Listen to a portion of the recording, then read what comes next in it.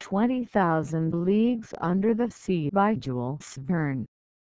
Part 1, Chapter 18, Vanikoro. This terrible spectacle was the forerunner of the series of maritime catastrophes that the Nautilus was destined to meet within its route. As long as it went through more frequented waters, we often saw the hulls of shipwrecked vessels that were rotting in the depths, and deeper down cannons, bullets, anchors, chains, and 1,000 other iron materials eaten up by rust. However, on the 11th of December we sighted the P.1 Islands, the old dangerous group of bougainville, that extend over a space of 500 leagues at east-southeast to west-northwest, from the island you see to that of Lazarus. This group covers an area of 370 square leagues, and it is formed of 60 groups of islands, among which the Gambier group is remarkable, over which France exercises sway. These are coral islands, slowly raised, but continuous, created by the daily work of polypi. Then this new island will be joined later on to the neighboring groups, and a fifth continent will stretch from New Zealand and New Caledonia, and from thence to the Marquesas.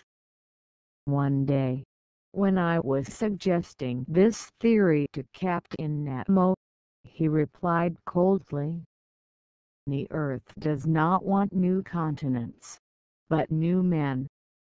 Chance had conducted the Nautilus towards the island of Clermont-Tenerife, one of the most curious of the group, that was discovered in 1822 by Captain Bell of the Minerva. I could study now the madreporal system, to which are due the islands in this ocean. Madrepores, which must not be mistaken for corals, have a tissue lined with a calcareous crust, and the modifications of its structure have induced Edwards, my worthy master, to class them into 5 sections. The animalcule that the marine polyp whose secretes live by millions at the bottom of their cells. Their calcareous deposits become rocks, reefs, and large and small islands. Here they form a ring, surrounding a little inland lake, that communicates with the sea by means of gaps. There they make barriers of reefs like those on the coasts of New Caledonia and the various Pomotan Islands. In other places, like those at Réunion and at Maurice, they raise fringed reefs, high, straight walls, near which the depth of the ocean is considerable. Some cable lengths off the shores of the island of Clermont I admired the gigantic work accomplished by these microscopical workers. These walls are specially the work of those madrepores known as millipores, pyrites, madrepores, and astrias. These polypi are found particularly in the rough beds of the sea, near the surface, and consequently it is from the upper part that they begin their operations, in which they bury themselves by degrees with the debris of the secretions that support them. Such is, at least, Darwin's theory, who thus explains the formation of the atolls, a superior theory to my mind to that given of the foundation of the madreporical works, summits of mountains or volcanoes, that are submerged some feet below the level of the sea. I could observe closely these curious walls, for perpendicularly they were more than 300 yards deep, and our electric sheets lighted up this calcareous matter brilliantly. Replying to a question Conseil asked me as to the time these colossal barriers took to be raised, I astonished him much by telling him that learned men reckoned it about the 8th of an inch in 100 years. Towards evening Clermont Under was lost in the distance, and the route of the Nautilus was sensibly changed. After having crossed the Tropic of Capricorn in 135 degrees longitude, it sailed west-northwest, making again for the tropical zone. Although the summer sun was very strong, we did not suffer from heat, for at 15 or 20 fathoms below the surface, the temperature did not rise above from 10 to 12 degrees. On 15th of December, we left to the east the bewitching group of the Societies and the graceful Tahiti, Queen of the Pacific. I saw in the morning, some miles to the windward, the elevated summits of the island. These waters furnished our table with excellent fish, mackerel, bonitos, and some varieties of a sea serpent. On the 25th of December the Nautilus sailed into the midst of the New Hebrides, discovered by Quiros in 1606, and that Bougainville explored in 1768. And to which Cook gave its present name in 1773. This group is composed principally of 9 large islands, that form a band of 120 leagues north-north-south to south-southwest, between 15 degrees and 2 degrees south latitude, and 164 degrees and 168 degrees longitude. We passed tolerably near to the island of Aro, that at noon looked like a mass of green woods, surmounted by a peak of great height. That day being Christmas Day, Ned Land seemed to regret sorely the non-celebration of Christmas, the family fete of which Protestants are so fond. I had not seen Captain Nemo for a week, when, on the morning of the 27th, he came into the large drawing-room, always seeming as if he had seen you 5 minutes before. I was busily tracing the route of the Nautilus on the planisphere. The captain came up to me, put his finger on one spot on the chart, and said this single word: Vanikoro. The effect was magical. It was the name of the islands on which La Perouse had been lost. I rose suddenly. "The Nautilus has brought us to Vanikoro?" I asked. "Yes, Professor," said the captain, "and I can visit the celebrated islands where the Boussole and the astrolabe struck. If you like, Professor." "When shall we be there?" "We are there now." Followed by Captain Nemo, I went up onto the platform, and greedily scanned the horizon.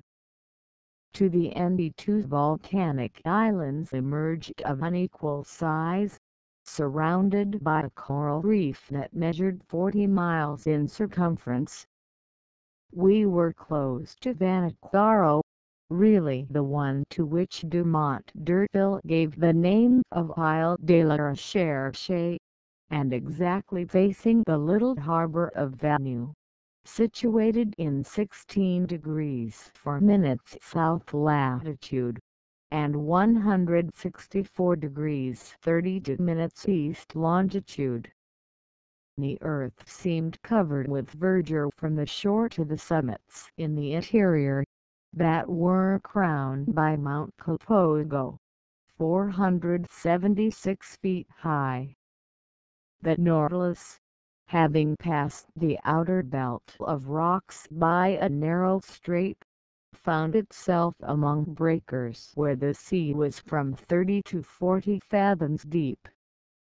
Under the verdant shade of some mangroves I perceived some savages, who appeared greatly surprised at our approach. In the long black body, moving between wine and water, did they not see some formidable cetacean that they regarded with suspicion? Just then Captain Nemo asked me what I knew about the wreck of Nautilus. "Only what everyone knows, Captain," I replied. "And could you tell me what everyone knows about it?" he inquired, ironically. "Easily." I related to him all that the last works of Dumont d'Urville had made known, works from which the following is a brief account. Nautilus and his second, Captain de Langle, were sent by Louis XVI, in 1785, on a voyage of circumnavigation. They embarked in the corvettes Boussole and the Astrolabe, neither of which were again heard of. In 1791, the French government, justly uneasy as to the fate of these two sloops, manned two large merchantmen, the Recherche and the Espérance, which left Brest the 28th of September under the command of Bruno d'Entrecasteaux. 2 months after, they learned from P.1, commander of the Albemarle, that the debris of shipwrecked vessels had been seen on the coasts of New Georgia. But d'Entrecasteaux, ignoring this communication, rather uncertain, besides directed his course towards the Admiralty Islands, mentioned in a report of Captain Hunter's as being the place where Nautilus was wrecked. They sought in vain.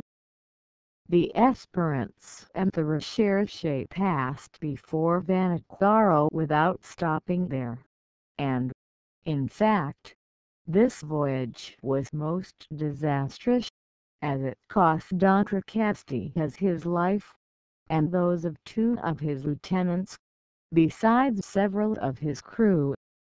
Captain Dillon, a shrewd old Pacific sailor, was the first to find unmistakable traces of the wrecks. On the 15th of May, 1824, his vessel, the St. Patrick, passed close to Tokyo, one of the new Hebrides. Their lascar came alongside in a canoe, sold him the handle of a sword in silver that bore the print of characters engraved on the hilt. The lascar pretended that 6 years before, during a stay at Vanikoro, he had seen 2 Europeans that belonged to some vessels that had run aground on the reefs some years ago. Dillon guessed that he meant Nautilus, whose disappearance had troubled the whole world. He tried to get on to Vanikoro, where, according to the lascar, he would find numerous debris of the wreck, but winds and tides prevented him. Dillon returned to Calcutta. There he interested the Asiatic Society and the Indian Company in his discovery. A vessel, to which was given the name of the Recherche, was put at his disposal, and he set out, 23rd January, 1827, accompanied by a French agent. The Recherche, after touching at several points in the Pacific, cast anchor before Vanikoro, 7th July, 1827, in that same harbor of Vingt where the Nautilus was at this time. There it collected numerous relics of the wreck, iron utensils, anchors, pulley strops, swivel guns, an 18-pounds shot, fragments of astronomical instruments, a piece of crown work, and a bronze clock, bearing this inscription: Belzine at ma fate, the mark of the foundry of the arsenal at Brest about 1785. There could be no further doubt. Dillon, having made all inquiries, stayed in the unlucky place till October. Then he quitted Vanikoro, and directed his course towards New Zealand, put into Calcutta, 7th April, 1828, and returned to France, where he was warmly welcomed by Charles X. But at the same time, without knowing Dillon's movements, Dumont d'Urville had already set out to find the scene of the wreck, and they had learned from a whaler that some medals and cross of St. Louis had been found in the hands of some savages of Louisiana and New Caledonia. Dumont d'Urville, commander of the Astrolabe, had then sailed, and 2 months after Dillon had left Vanikoro he put into Hobart Town.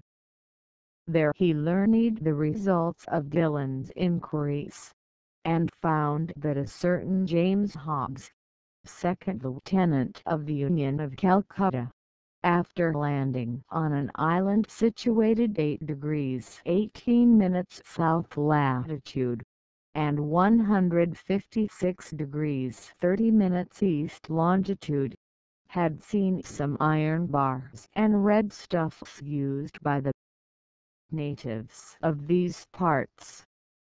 Dumont d'Urville, much perplexed, and not knowing how to credit the reports of low-class journals, decided to follow Dillon's track. On the 10th of February, 1828, the Astrolabe appeared off the Côte d'Ivoire, and took as guide and interpreter a deserter found on the island, made his way to Vanikoro, sighted it on the 12th instantaneous, lay among the reefs until the 14th, and not until the 20th did he cast anchor within the barrier in the harbor of Vingt. On the 23rd, several officers went round the island and brought back some unimportant trifles. The natives, adopting a system of denials and evasions, refused to take them to the unlucky place. This ambiguous conduct led them to believe that the natives had ill-treated the castaways, and indeed they seemed to fear that Dumont d'Urville had come to avenge Lapérouse and his unfortunate crew. However, on the 26th, appeased by some presents, and understanding that they had no reprisals to fear, they led M. Jacquiria to the scene of the wreck. There, in 3 or 4 fathoms of water, between the reefs of P.1 and Vingt, lay anchors, cannons, pigs of lead and iron, embedded in the limy concretions. The large boat and the whaler belonging to the Astrolabe were sent to this place, and, not without some difficulty, their crews hauled up an anchor weighing 1,800 pounds, the brass gun, some pigs of iron, and 2 copper swivel guns. Dumont d'Urville, questioning the natives, learned to that lot arouse, after losing both his vessels on the reefs of this island, had constructed a smaller boat, only to be lost a second time. Where? No one knew. But the French government, fearing that Dumont d'Urville was not acquainted with Dillon's movements, had sent the sloop Bayonnaise, commanded by Lieutenant de Melon, to Vanikoro, which had been stationed on the west coast of America. The Bayonnaise cast her anchor before Vanikoro some months after the departure of the astrolabe, but found no new document, but stated that the savages had respected the monument to Loch Arouse. "That is the substance of what I told Captain Nemo. So," he said, "no one knows now where the third vessel perished that was constructed by the castaways on the island of Vanikoro. No one knows." Captain Nemo said nothing, but signed to me to follow him into the large saloon. The Nautilus sank several yards below the waves, and the panels were opened. I hastened to the aperture, and under the crustaceans of coral, covered with fungi, I recognized certain debris that the drags had not been able to tear up: iron stirrups, anchors, cannons, bullets, capstan fittings, the stem of a ship, all objects clearly proving the wreck of some vessel, and now carpeted with living flowers. While I was looking on this desolate scene, Captain Nemo said, in a sad voice, "Commander Lot Arouse set out 7th December, 1785, with his vessels La Boussole and the Astrolabe.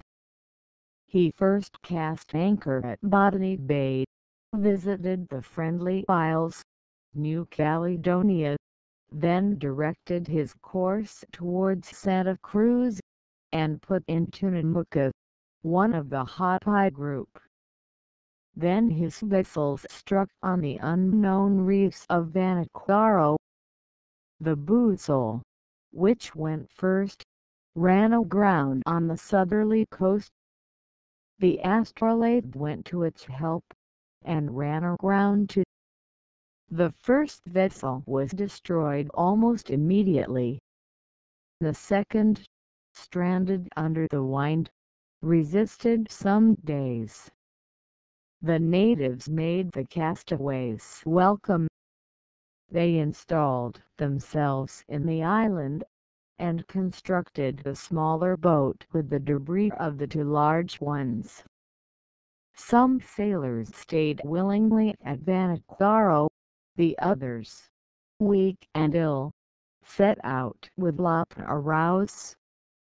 They directed their course towards the Solomon Islands, and there perished, with everything, on the westerly coast of the chief island of the group, between Capes Deception and Satisfaction.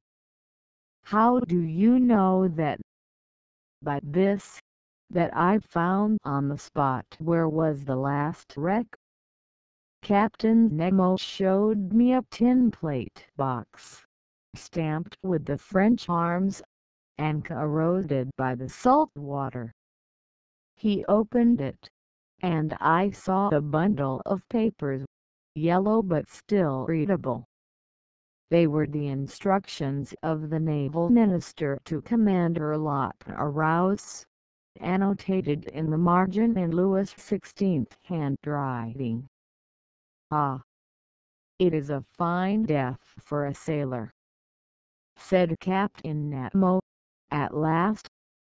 "The coral tomb makes a quiet grave, and I trust that I and my comrades will find no other.